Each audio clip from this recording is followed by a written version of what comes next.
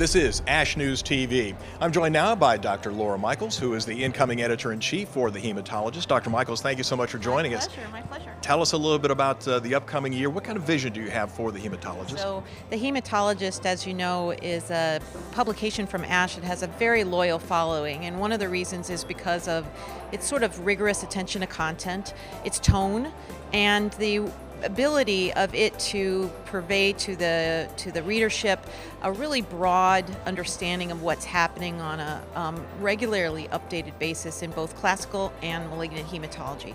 So my goal when I come in for editor is not to disrupt that, but hopefully to build on it.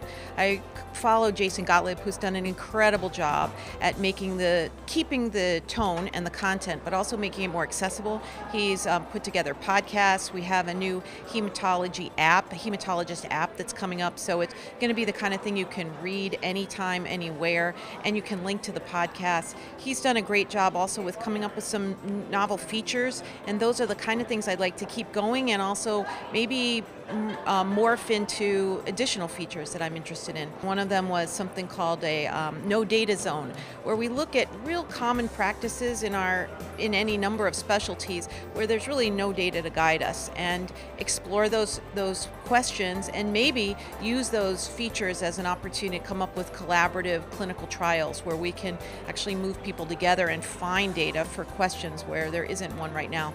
So is part of this also perhaps looking at other ways to disseminate the information? I understand you're interested in digital multimedia. Well, absolutely. So I listen to podcasts a lot. I think that multimedia is only growing. We've started video podcasting as well.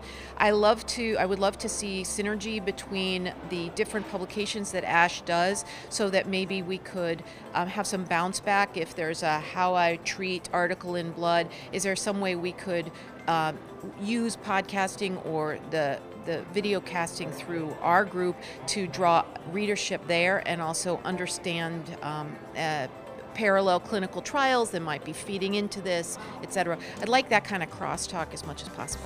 Give us some thoughts, if you would. You come from a journalism background. How is that going to play in what readers and viewers will be able to see from the Hematologist? I hope that being my previous career can give me an idea of always being able to look on what the reader's seeing and really provide a product that is respectful and invigorating to the reader, and that really helps them see the bigger picture of what they do. And I think that's a good way to keep people, as I say, engaged not only in their job but also in the society, the ASH society, and then the bigger society. Dr. Michaelis, thank you so much for joining us. My pleasure. Thank you so much. I'm Ed Highland, and this is ASH News TV.